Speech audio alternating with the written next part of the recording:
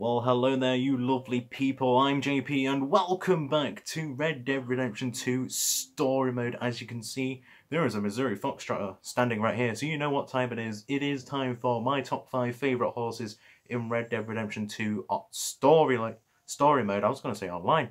No, Story Mode. Now, I'm just going to say this video and the Jurassic World Evolution videos were not uploaded Friday, Saturday, or Sunday, because something very sad happened to me and my family on Friday, which I needed time to recover from, basically.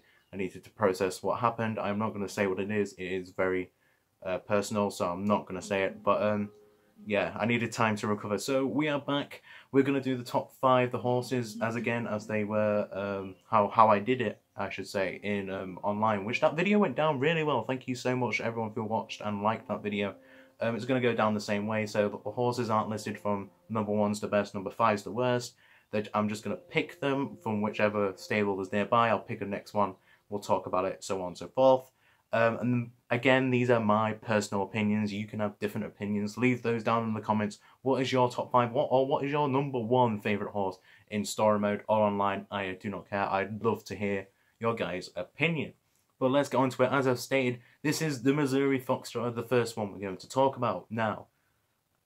This horse, as you've heard me say in online, I don't like, but in story, I love. We're going to click on Foxy. So you can see the stats in the top, bottom left hand of your screen. This is the Silver Dapple Pinto, which you unlock at the end of the Epilogue 2, I believe, in the Blackwater stable, which costs $950.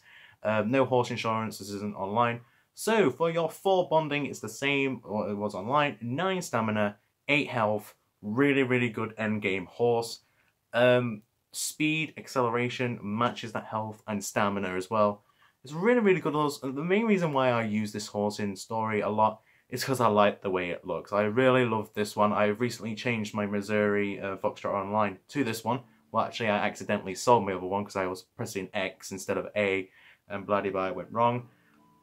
So I bought this version. I don't like it again in online. I just don't know what it is. Same with the Arabians. I just don't know what it is now. But on story, this is probably one of my favourite horses, which I use constantly.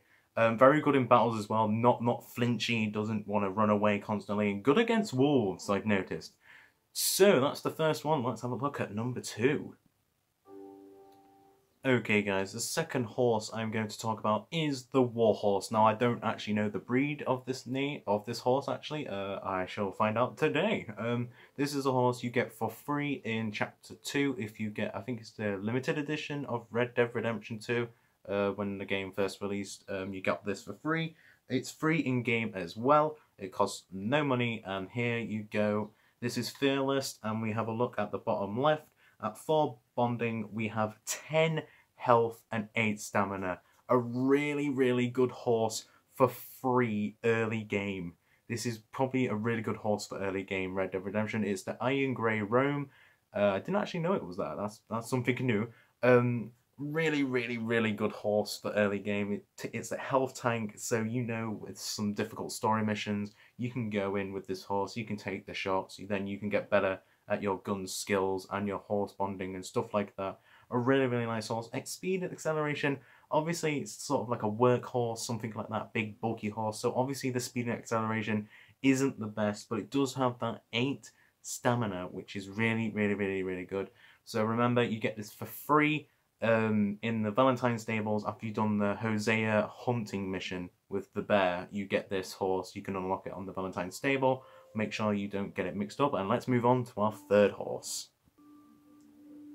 Okay, the third horse we're going to talk about is one of the multiple Arabians you can now get in story mode. This is, I believe, the Rose Grey Pinto, something like that. We'll see in a little minute.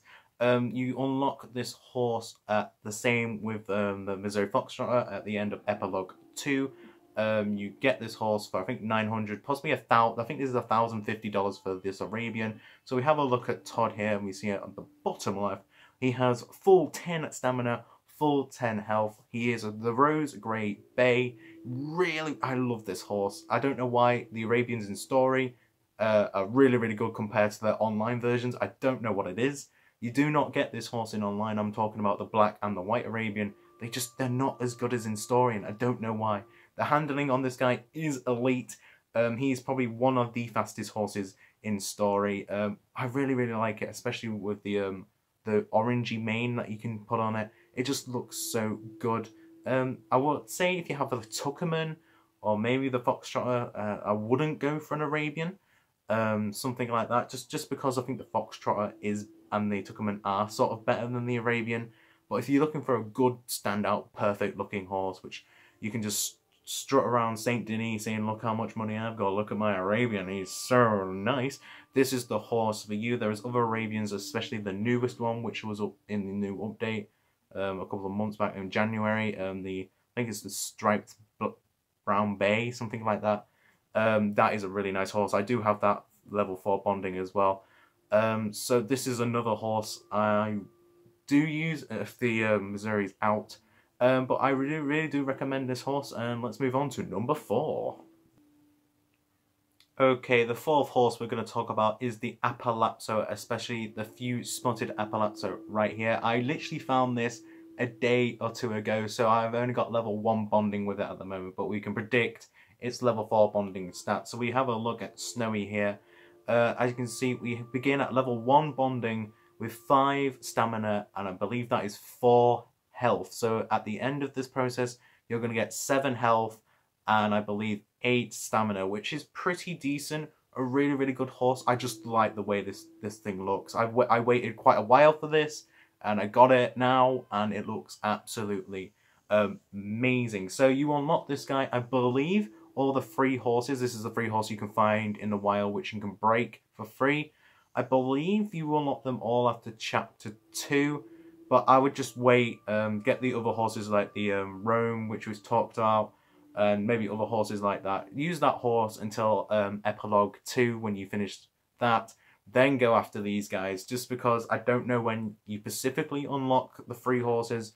I just know certain ones. I do not know this one. This one spawns literally anywhere. I found this at a camp, I think just down from John Marston's house. And it was a camp, and I didn't know they could spawn at camps. I thought they spawned in specific areas where Appalazzos, which I can say correctly now, Appalazzo, I thought they spawned within their spawn points, but this one apparently doesn't. This one is a bit of a one which goes on a tangent and likes hiding from you. So that is the number 4 horse, looking absolutely amazing. Let's get on to number 5, shall we?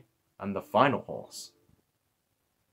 And okay guys, at number 5 we have a thoroughbred. Now this one is a really rare horse. This one you can only get at the beginning of Epilogue 1, or the beginning of the Epilogue. You get this for free if you go to the ranch, which you have to anyway. This is a free thoroughbred, and if you sell it or it dies, that is it. It is gone. So like Arthur's horse at the beginning, what you rescue from the barn, and the Raven Black Shire horse you can get, once they are sold, you can never get them back. So this is why this is one of my favourite horses. So this is Rachel. This is the Seal Brown Thoroughbred. Now, at level 4 bonding, we have, I believe, 7 stamina and 7 health, which is fairly decent for the beginning of the Epilogue. You just started out. You don't really have a horse. So this is a really good horse to start off with. A really nice looking horse as well. You don't see a thoroughbred looking this nice, except from online. If you got like the premium pack or something. You got that really nice red looking thoroughbred, but this is the story version, and this looks absolutely amazing, and it's a racehorse, so it's really quick with that speed and acceleration. It is really good. So there we go guys. We do have some like nominations. If you don't like any of these, I do recommend especially the Tuckerman, I recommend, and the Buell, the free horse, the golden Dutch warm blood, which you can get for helping out that old man with shooting some animals and stuff. Buell is definitely a good horse as well. Definitely think about getting him. But remember guys, this is my top 5, so this is my personal opinion. So I've hoped you enjoyed. As I normally say, please subscribe, like, all over, dislike. I have now started streaming on Mixer a little bit. I'm not going to go full ham on Mixer. I'll just stream from time to time, maybe 30 minutes long, stuff like that. So it's JPYT all together. Look me up, follow me, and stuff like that. Obviously keep subscribing, like, or leave a dislike. We're trying to hit 1,000 subscribers. and I'll see you guys tomorrow. I will do a Jurassic World Evolution video tomorrow. I'll see you guys then, and enjoy yourselves, and stay safe.